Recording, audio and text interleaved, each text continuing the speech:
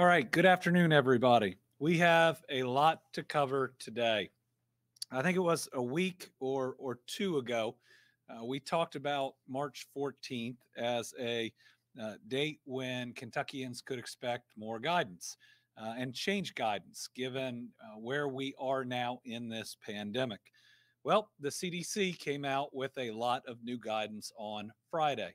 Through a lot of hard work, Dr. Stack has already analyzed all of that and is prepared to offer our new guidance today, based in large part on how the CDC is now measuring the relative danger in individual counties and areas.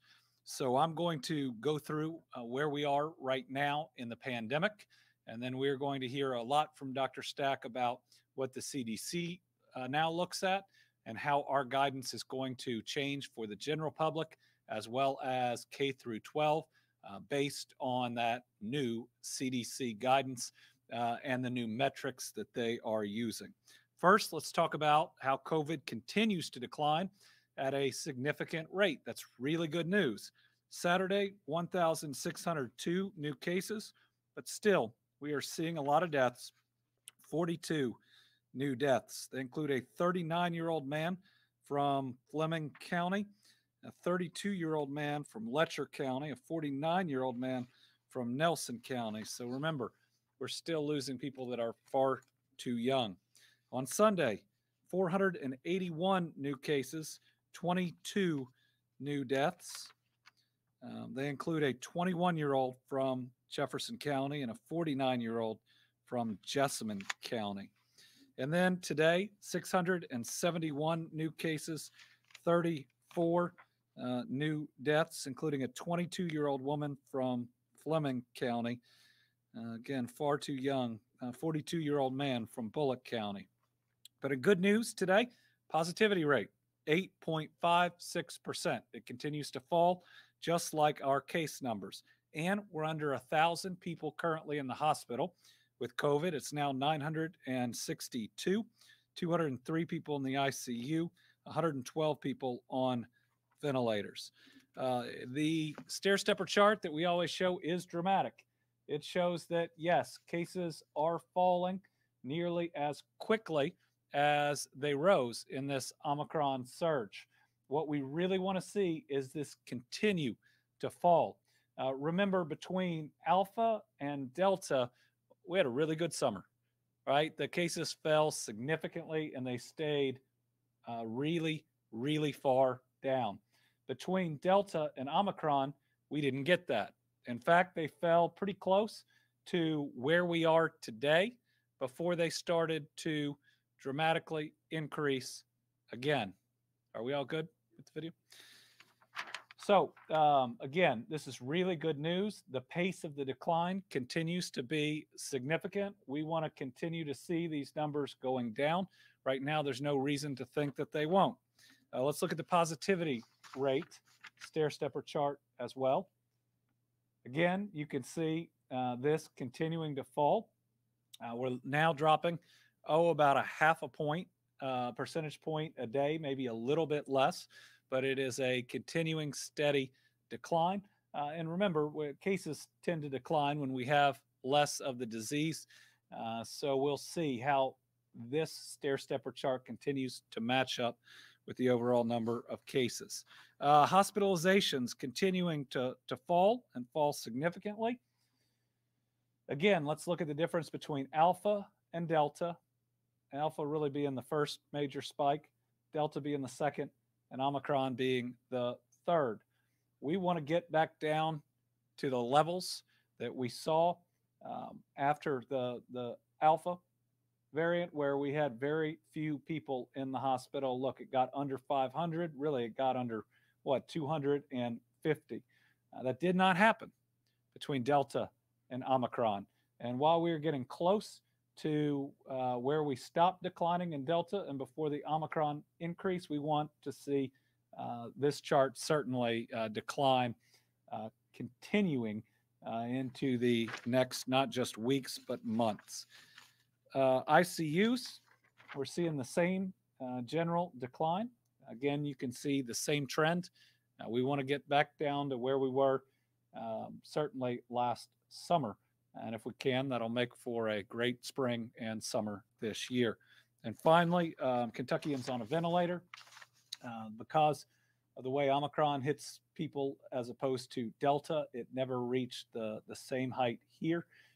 But we certainly, again, want to see a full decline and not a plateau and or an increase or a relatively quick increase like we did between the last two surges. As of today, 388 National Guard men and women in our hospitals and or food banks. We anticipate that it's likely that they will not be needed by March the 15th. So that is our current, excuse me, date that we're looking at there. Vaccines.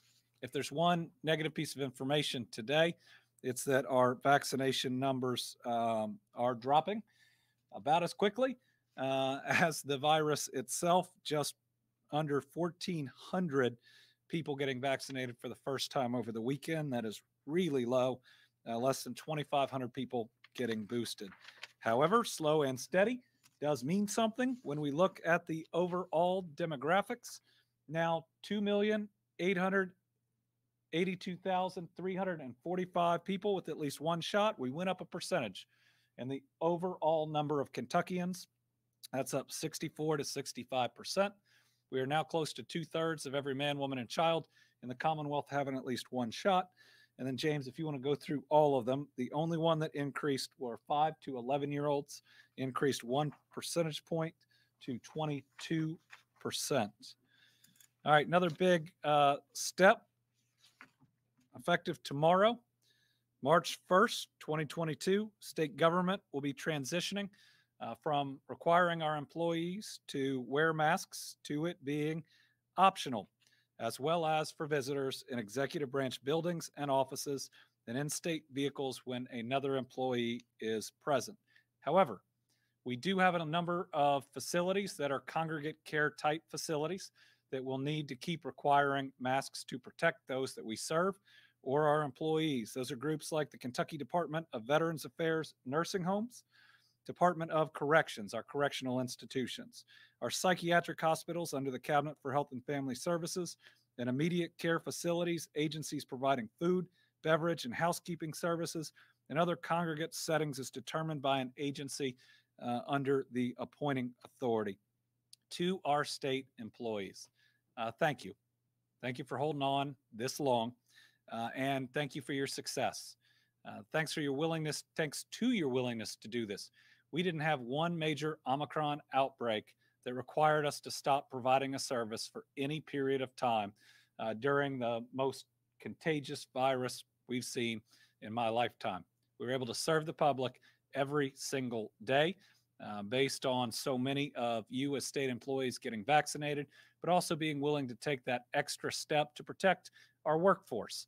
Even if you weren't concerned about your own health, just knowing that we were ensuring that person beside you were more likely to be able to come in to work the next day. I've also asked each of our employees to be real thoughtful about their personal safety and to feel empowered in their decision making.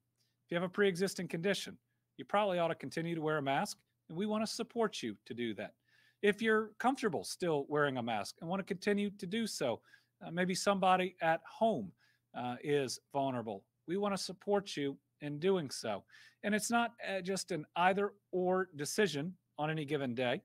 People should be thinking about each individual action and or meeting or event that they're going to. You know, here in the Capitol, most of the time you'll see me probably wearing a mask if you see me going through the hallways or going to a big event. I probably won't be in private meetings in my office. So we truly want the public, now that we have all this information, the ability to get vaccinated, good masks that work, just to be really thoughtful.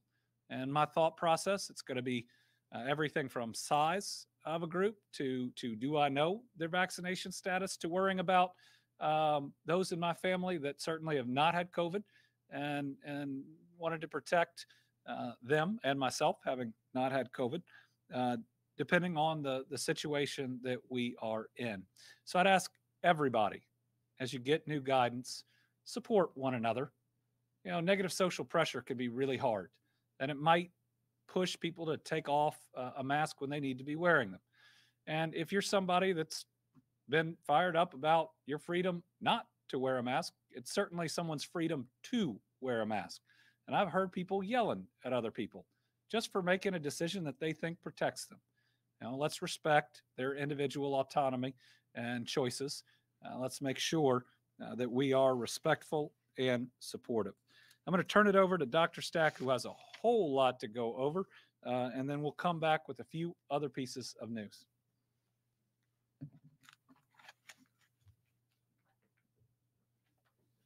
Thank you, Governor. Good afternoon, Kentucky. So as the governor has reviewed, the metrics are all continuing to move in the right direction, and they're moving very quickly in the right direction, which is a positive development. We're happy to see that. As we look to the third year of the pandemic, we've arrived at a very different place at this point. Now we have effective vaccines. We have testing pretty readily available all over the state. We have treatments, and we also have vaccines that can prevent most all the serious harms of the virus at this point in time. And as a result of that, we now are transitioning further, as we have all along this journey, to different guidance and to different things that we're measuring that are hopefully more relevant and help to inform our decision-making process going forward. So if I could have the first slide, please.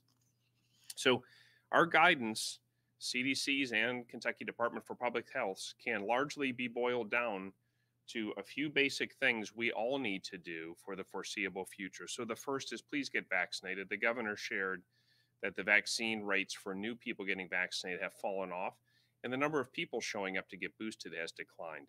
It is really, really important that you get vaccinated if you have not already, and that you keep up to date on your vaccine by getting boosted when boosters are recommended. So particularly for those who are vulnerable, for those who are over 60 or have multiple medical problems, you definitely want to make sure you get up to date on your vaccinations if you're eligible for a booster. So please do that.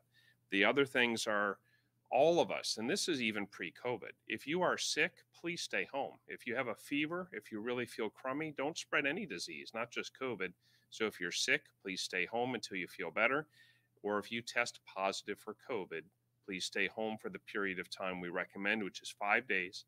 And then we ask you that you wear a mask for 5 further days in public to lower your risk of transmitting disease. And please, the governor went into this at length, so I won't repeat it at length, but we have got to accept that mask use is an appropriate, reasonable, and responsible thing for vulnerable persons to do and for people who are trying to protect vulnerable persons. And so you will see members of the public still wearing masks out at the stores, walking into restaurants, walking through buildings, coming to work. We need to support them and be tolerant of their choice to do that, because it's what they can do to help further lower their risk of a disease that could cause them serious harm, even if it may not cause you the same magnitude of harm. And then finally, we will continue to provide guidance based on the best science and knowledge that we have available. And we ask you to please consult that and incorporate that into your personal routines as fully as you're able and willing to, so that we can try to keep everybody protected. But at this point, now that we're down to this level of baseline guidance, and we're looking at how we can now live safely with COVID going forward, we're going to also change the things that we measure and use to guide when we make other recommendations. And the CDC, as the governor said this, released a whole lot of information last Friday, the 25th. And so if we could go to the next slide, please. The CDC in 2020 had a paradigm where it used the number of new cases in the community and the test positivity rate as a way to estimate the disease transmission in a community. We've come a very long way in these past 2 years. They've been able to take the last 18 to 24 months worth of data and model that data and look at which of the metrics we can readily track across the entire nation can best predict when a society or individuals are going to be at elevated risk, either to themselves or for health system collapse as a society. And so they've come up with 3 different measures.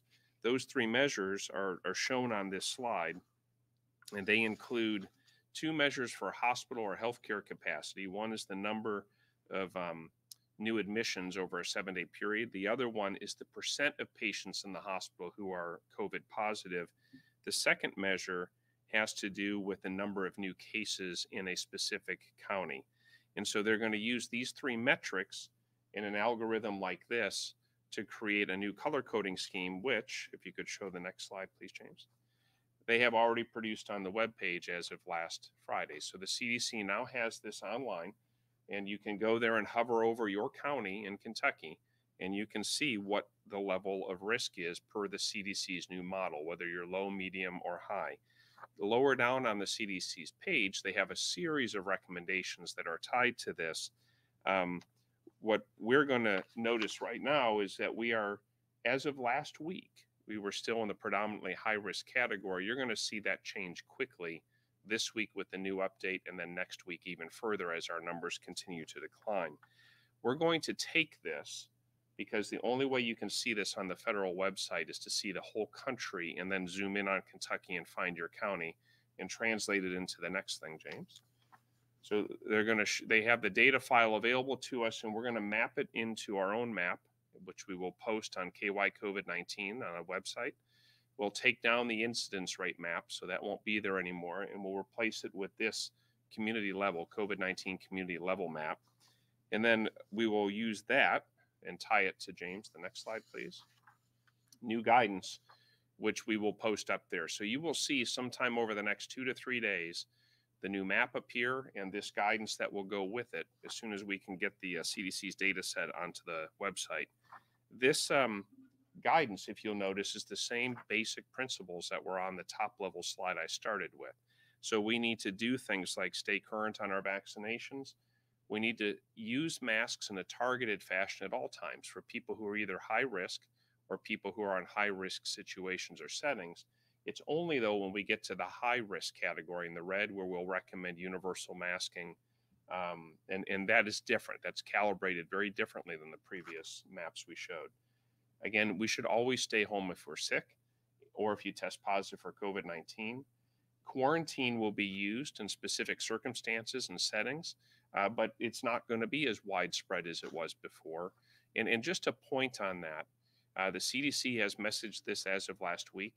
The general public should not expect that a local health department will be calling to contact trace you at any point for this going forward, or to do disease investigation unless there is a specific public health reason to protect a uniquely vulnerable community or population, and they will do those things. But in general, the typical member of the public should not expect to receive a phone call from a health department. They are there to be a resource to you, however, and should you have questions or need guidance, by all means, call your local health department, and they're happy to help. The other things down here is we do think when we get into the high-risk category, physical distancing still has a role in this manner. If you were going to throw a party for a bunch of folks and have 50 or 60 people crammed into a small space and we're in the red category, you might want to rethink that and either move it outside from indoors or consider whether you postpone it until we get to a better place. And you can also make choices how you behave in public, how close you get to people, and how much space you have between each other. And then high-risk individuals will always need, at least for the rest of this year, to be mindful of the current situation and what steps they might additionally take for themselves. Next slide, please. Schools are a unique situation, and so we've updated this level of guidance for the schools. We have many pages more of other guidance on the webpage that the K-12 community has relied upon. We are revising those this week. It takes time to go through all of this material. But you'll notice up here that under all situations, the vaccination, staying home when sick, the isolation if you're test positive or are sick, and then targeted mask use if there is certain high-risk situations at the school are recommended in all three categories, but it's only when we get to the high or the red category where we strongly recommend universal masking indoors and on the buses. The CDC has changed their guidance, and so over this next week or two, schools will be adjusting to match the bus guidance to whatever they're doing in their classrooms. And so there won't be the transportation requirement on all school buses anymore per the CDC's changes.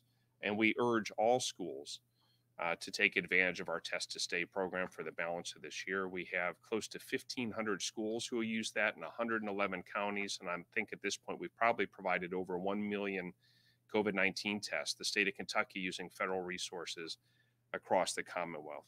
So this is all, this level is updated and I think shared this afternoon with some of the superintendents, and more information will follow. And then the final slide, James. Since we're talking about the children in the classroom, I think it's a good time to talk about the multi-system inflammatory syndrome in children. This is, we've had about 100 children in Kentucky who've been diagnosed with this. I think this week we will have identified our 100th, and I think there's a few more soon following. This condition is rare but serious. It occurs about 2 to 6 weeks after the COVID-19 infection itself. It can occur after mild or even asymptomatic COVID-19. It requires hospitalization. It can be life-threatening.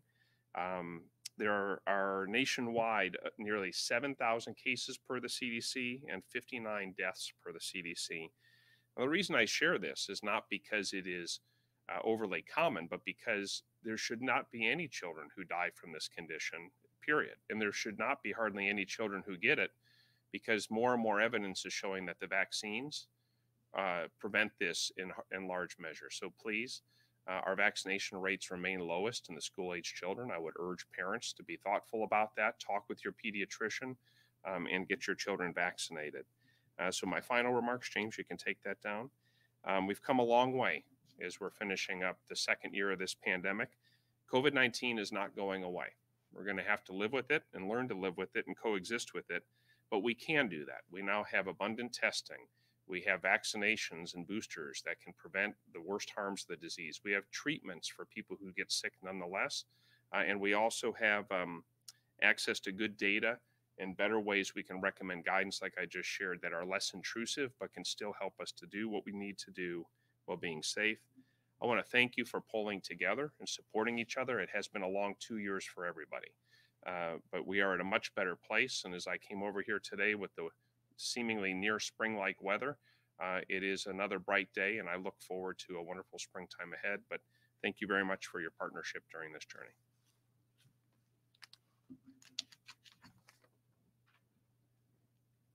Yeah.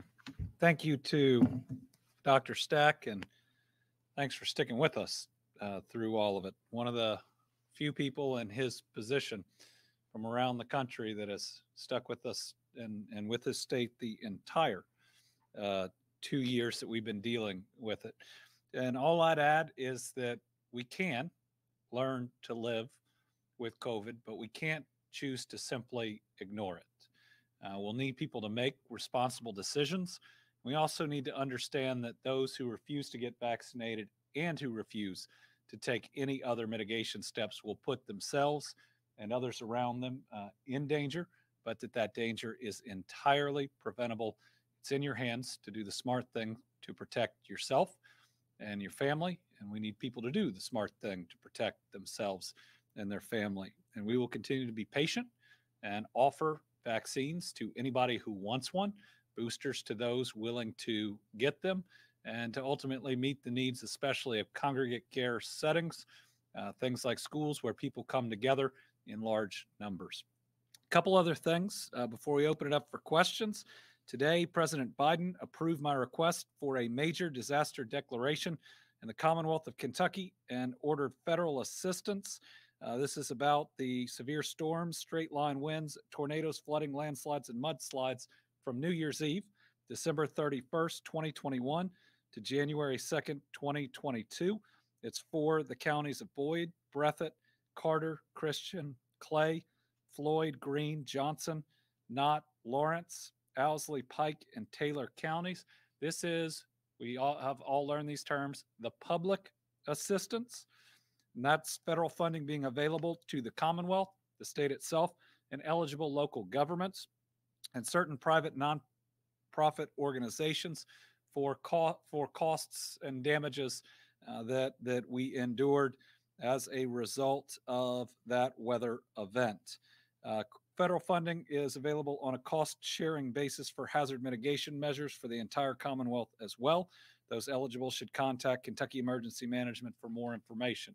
We do not expect that we will be granted any individual assistance from those New Year's Eve, New Year's Day storms. That's something that we received with the major flooding in eastern Kentucky over a year ago, as well as for the tornadoes. But as a reminder, for those who suffered in the tornadoes, where individual assistance is available, your deadline to apply for FEMA assistance is Monday, March the 14th. And if we could put up the slide as well on, well, here, it's fine. You can apply by disasterassistance.gov, by going to the app, or by calling the phone number. March the 14th. Make sure that you meet that time period. We continue to put more individuals into travel trailers. Again, we are consolidating some of our survivors that we're taking care of in our state parks. We are moving from what I would call the emergency housing, where we have people in hotels and state park lodges, to more medium-term housing, which just means that people are going to get the option of going into a travel trailer or finding other housing. But we are going to have to require those that want to continue to accept help to move into that next phase.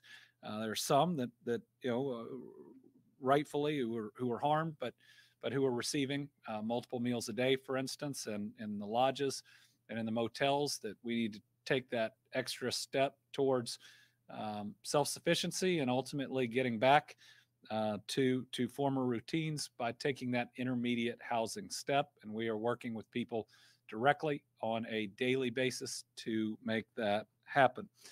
We are over 70% complete with debris removal outside of Graves County, and we're at about 40% on debris removal inside of Graves County. So real progress being made, especially when you consider the total amount of debris that is there. I want to thank our local leadership for doing such an incredible job. I got to see Mayor Onan, Mayfield's mayor, just the end of last week. She was up both to talk to legislators and to attend Director Dossett's retirement party. Today is his last day. We're excited about Colonel Slinker, who is taking over there and will help us to take the next steps towards getting people back into their home and into their lives. I don't have the talking points in front of me on it, but we also have another round of checks going out from the Team Kentucky Western Tornado Team Western Kentucky Tornado Relief Fund. This is for insured homeowners and renters. We'll put out a release about the total amounts. It's thousands of Kentuckians. It's meant to help them pay their deductible that they had to pay to receive the funding from their insurance company. It's going to be millions of more dollars going out to them. Once we get through these rounds, the next step is going to directly assist on the rebuilding effort, working with primarily nonprofits that can bring people in to actually build these houses and to lessen any costs on our survivors in doing that. We want to be able to use the funds we've got to leverage the speed, the ensuring we have the materials and the size of the workforce to do as many of those as quickly as possible. Finally, two pieces of other good news, one from last week and one from today. Last Wednesday, I was proud to join Goodwill Industries of Kentucky and Norton Healthcare in West Louisville for what was one of my most memorable days as governor. We spent the morning celebrating what will be an incredible leap forward and a transformational investment in West Louisville for every resident that lives there. It was made possible by Goodwill and Norton, which are investing $100 million on a 20-acre parcel in West Louisville, creating an opportunity campus. $70 million is going to come from Norton for the first comprehensive health care center in West Louisville, I think in 130 years. Access to health care is an issue of life and death, and so excited that access is going to be in that community.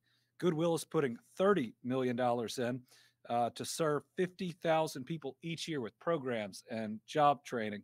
It's also right next to our government center that is a regional driver's license and so many other services. We're going to have hundreds of jobs in about a 2 block area. It's going to be really exciting. What happens?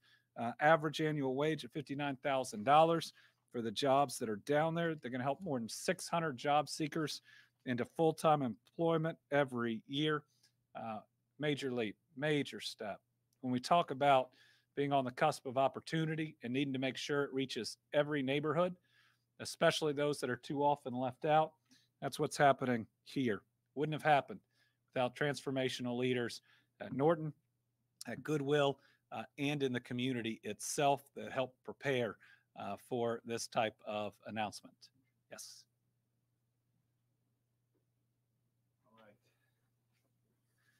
All right. To put a couple numbers on the Team Western Kentucky Tornado Relief Fund, $5.7 million in assistance payments are going out the door over the next 2 weeks. It's going to go to about 5,000 Kentuckians. They are reimbursement payments. That can cover up to $2,500 of out-of-pocket deductible payments. They are being allocated to Kentuckians who made a tornado-related insurance claim in one of the 16 counties where FEMA declared a federal disaster. First wave of checks begins going out today, about 2,000 checks at $2.3 million. Second wave is going to go out on Monday, next Monday, 2,943 checks at $3.4 million. This is on top of the $800,000 that's been paid out to help families cover funeral expenses. First thing we do is grieve together. And another $2 million in assistance has been sent out to uninsured renters and homeowners. Again, we're still accepting dollars into the fund. It's really going to help us, especially now that some of the organizations that are wonderful that help in the immediate aftermath to meet emergency needs are moving on to help people in other areas struck by disasters. This is the fund, Team WKY Relief Fund.ky.gov, that's truly going to be the bridge that helps us to rebuild every structure and every life. And finally, about 20 minutes before this press conference, I got back from Northern Kentucky, where I signed a memorandum of understanding with my good friend, Governor Mike DeWine, on how we are going to build the Brent Spence Companion Bridge. It's a really important step for us to take to have the best application under the federal bipartisan infrastructure bill, where we're seeking about $2 billion through a couple of application processes. If we secure enough of that, we will move forward and build that companion bridge without tolls. Current Brent Spence Bridge, it is sturdy, it is structurally sound, but right now it has twice the number of vehicles crossing it every day as it was designed to take. This is going to create a companion bridge that is going to help. It's going to lessen congestion. This is one of the most important arteries in our entire infrastructure system in the United States. It's used by people from all different states. It is so important for the families in Cincinnati and Northern Kentucky. I want to thank Senator Mitch McConnell, Congressman John Yarmouth, who both supported and voted for the Infrastructure Act that's going to make this possible. And I want to thank in advance the rest of our federal delegation, who I know will push hard to ensure we are awarded these funds.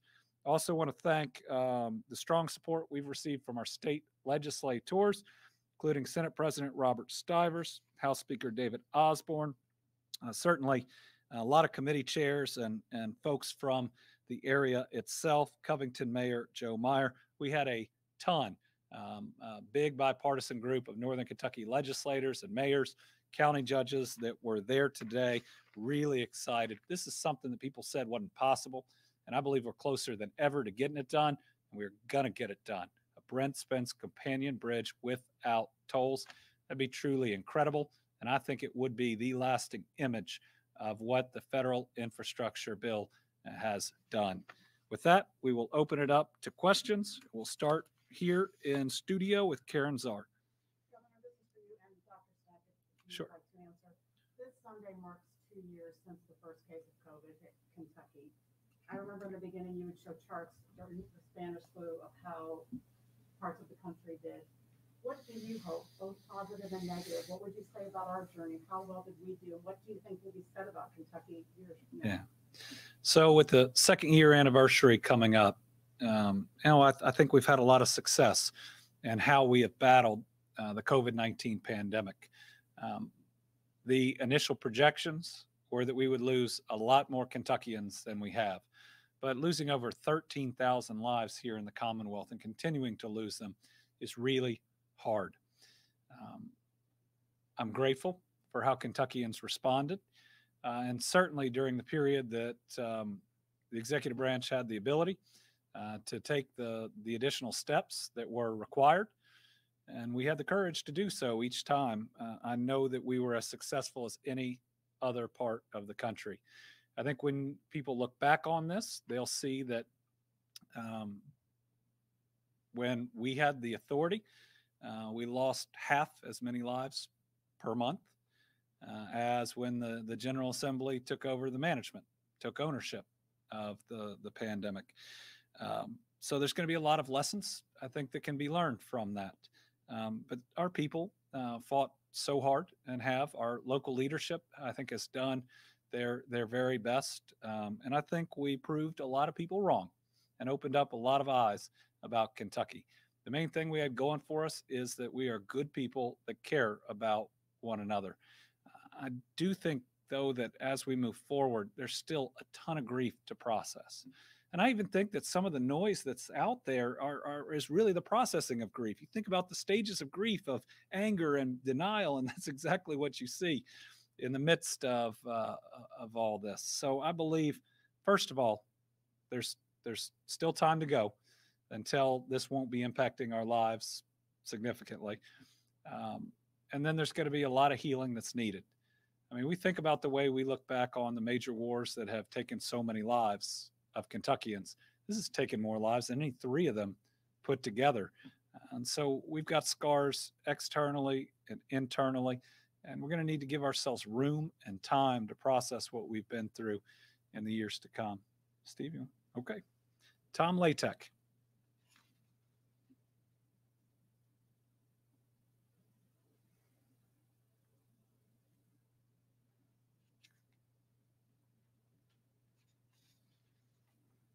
I saw Kenneth here today, but this is not his fault.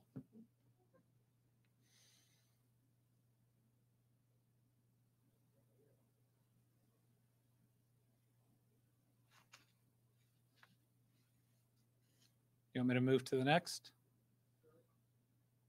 Okay, what about Samantha Valentino from the UK Student News Network?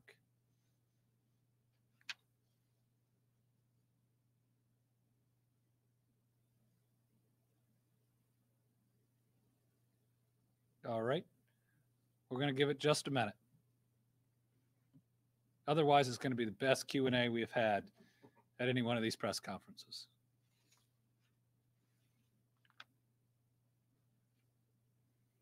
Would you like to touch on the gaming? Sure. I was not at the press conference, but I just saw a little hit on it. Mm-hmm. I know they're talking about filing for bills now that would make gaming official in Kentucky. Your thoughts on that? Well, I have not seen the individual bills filed today by Representative Koenig and others. Certainly support sports betting. It's time that we legalize it. You can do it in just about every state around us. People drive right over a bridge or a state line, place it on their phone, and come back. You see it in commercials, even here in the state during sporting events. You know, it's time that we join the rest of the world for it. I support full gaming, though, and believe that it could be an even bigger economic driver. Again, we're behind the times compared to other states with it. Okay, now we'll go to Tom Latek. Can you hear me now? I can. Oh, okay, great. Well, first of all, let me say I'm jealous. You can make it from Cincinnati to Frankfurt in 20 minutes. It's about an hour and a half for me. So well done for that. With the FEMA declaration, I was looking at some of the National Weather Service sites, and they show a number of other counties besides the 13 that are on this disaster declaration announced today by FEMA. Are you looking to expand the list from that? Well, certainly you have to provide enough documentation and you have to reach a certain level of damage within each county and ultimately statewide to get this type of declaration. That includes us receiving the information and it being in a form that FEMA will accept. If we believe that we have enough documentation from a different county and public assistance hasn't been granted, then we'll either appeal and or we have in the past um, later filed for additional counties and it been granted or denied. So we go as far as the data can take us, and certainly want to make sure as many counties that have suffered harm are able to get help. All right, Samantha Valentino, UK Student News Network.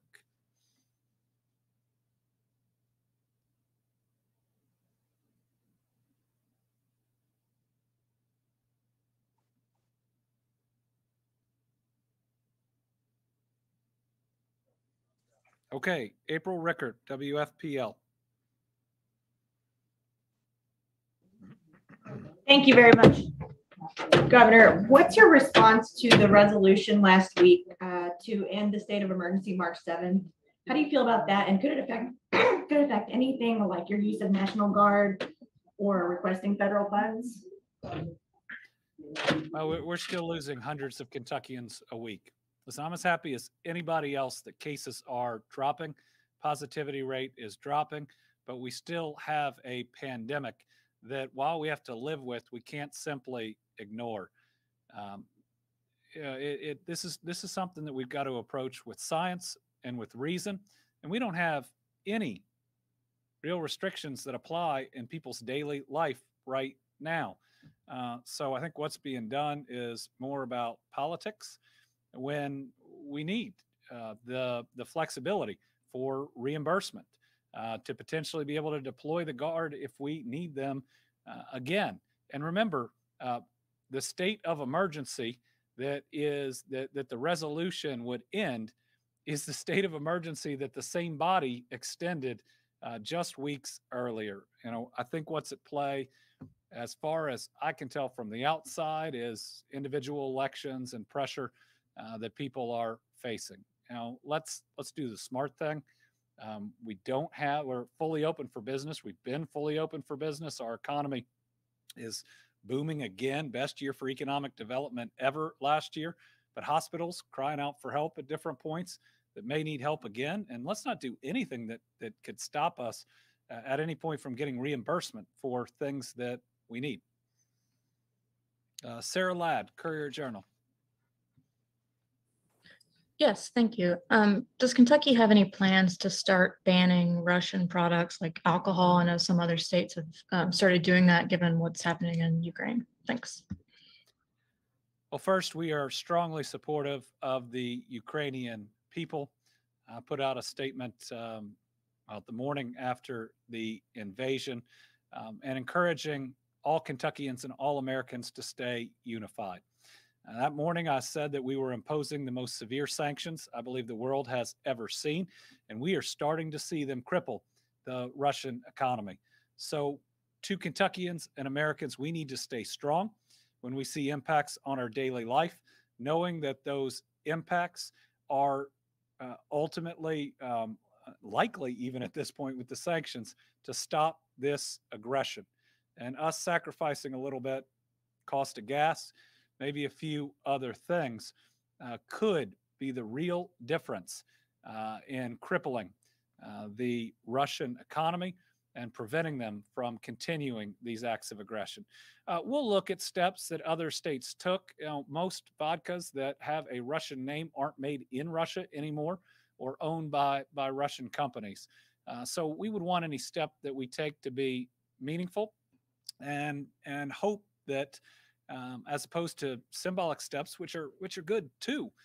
There are strong statements of support and are digging in, knowing that there'll be some changes in our daily lives, but that those changes can help protect a people that are being attacked and could prevent a future attack is really important.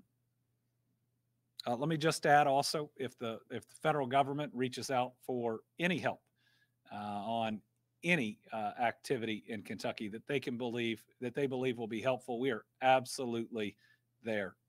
We are 100% supportive of the sanctions. We want to be unified as Americans, but also with Europe and so many other countries. We're proud to stand with so many allies of freedom and democracy.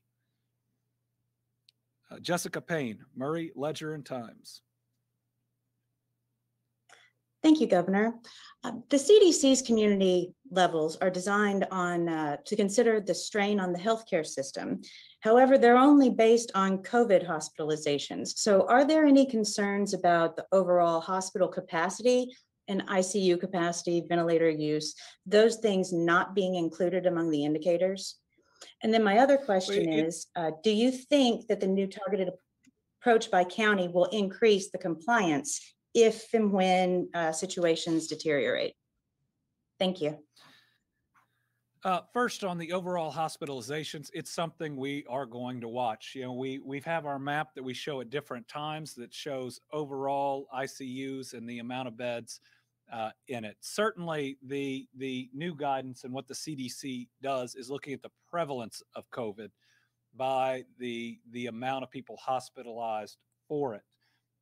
But you can, in addition to that, and the color-coded maps and the rest, we are in constant contact with our hospitals. And if we need to make changes based on a lack of space, we will absolutely do so. So this is just like anything else we've had. It's the best tool and guidance we have at the moment, but it's certainly not the only thing that we are looking at. And even with regions and how they communicate with us and the information, being able to be flexible. Certainly having the state of emergency would allow us to augment the personnel levels in certain regions if it was necessary. Without it, it's going to be pretty hard. Melissa Patrick, Kentucky Health News. Hi, Governor. I have two questions. They may be for Dr. Stack, not sure.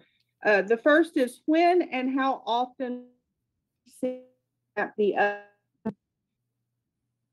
one is to be BA2 stealth variant, as new studies show it's more transmissible than the original Omicron, but may not be as severe. And how much of this variant are we seeing in Kentucky? Okay, I'll turn that over to Dr. Stack. I forgot to answer Jessica's second question on county compliance. We always hope that having more specific and more targeted guidance will help with compliance. We just need a commitment by our local leaders, but also all our individual families that I know are relieved to have new guidance. At the same time, while we learn to live with COVID, we cannot ignore it.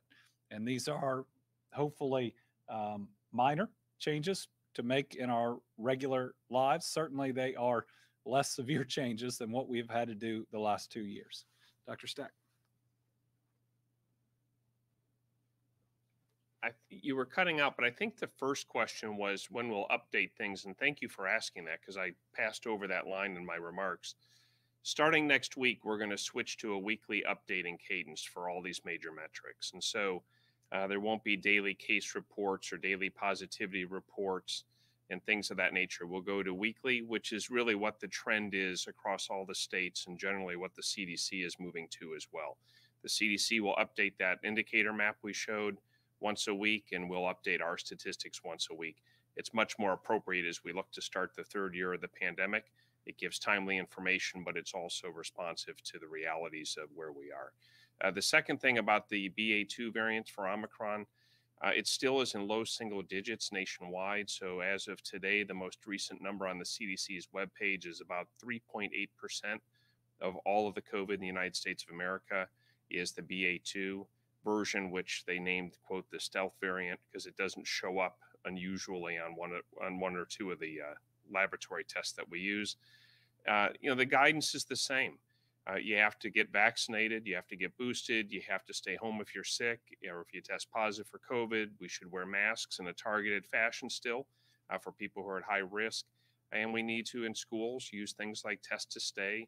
And in our general lives, use antigen tests that we hopefully will be able to see at a much more affordable price and paid for by insurance and others, per the President of the United States' orders in place at the moment.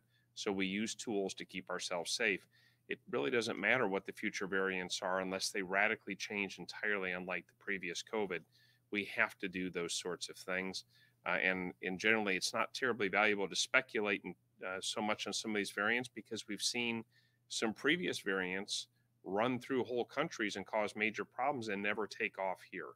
And in this case, the BA2 still remains an uncertainty that so far looks to spread more easily, but not to cause more severe damage. So for right now, I think the guidance that we showed today is what I'd urge everyone to do.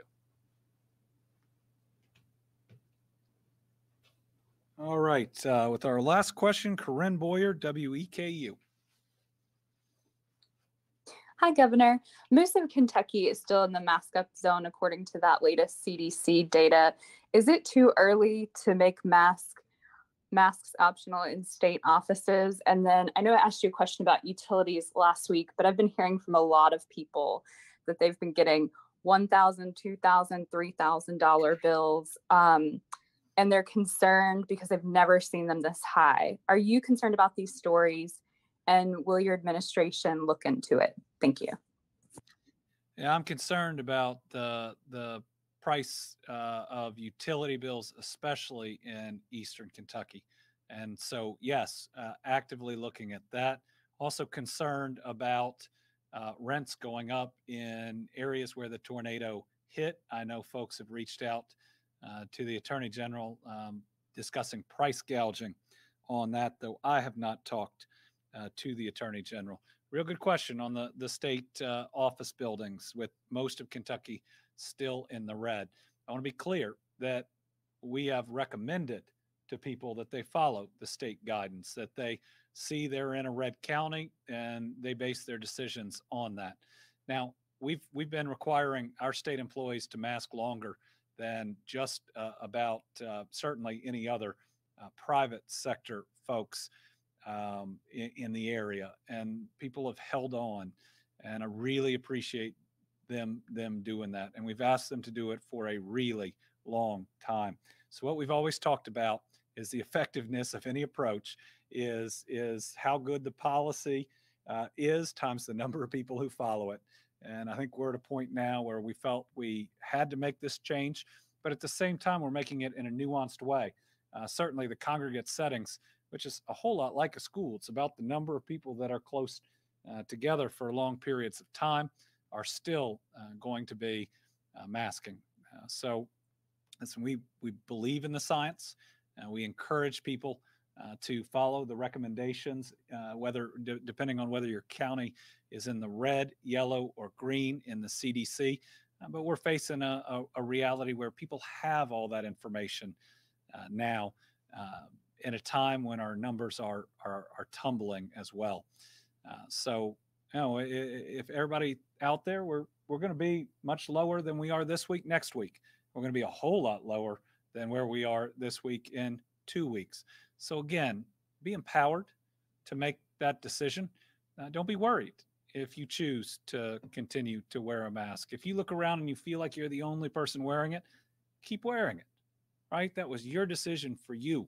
And you should get to you should get to protect yourself to that level that you decide. I think you'll see a number of state employees continuing in public settings to wear them. But listen, we've been wearing them in private meetings too, smaller groups, 100% vaccinated groups for a long time now. So we'd run about as far and as long as we can. And I'm really grateful I'm really grateful to our state employees, how we were able to get through the Omicron surge, the most contagious virus of our lifetimes, and not have to shut down a single service for one full day. Appreciate Dr. Stack and his group providing the guidance, and appreciate everybody hanging on. Again, exciting. The numbers are decreasing. Everybody, please review this information. You make the best decision you can for you. Don't feel pressure from those around you. We'll be back on Thursday with a Team Kentucky update that'll go through a whole lot more, including some great economic development news we had at the end of last week and many more jobs set to come. Thank you.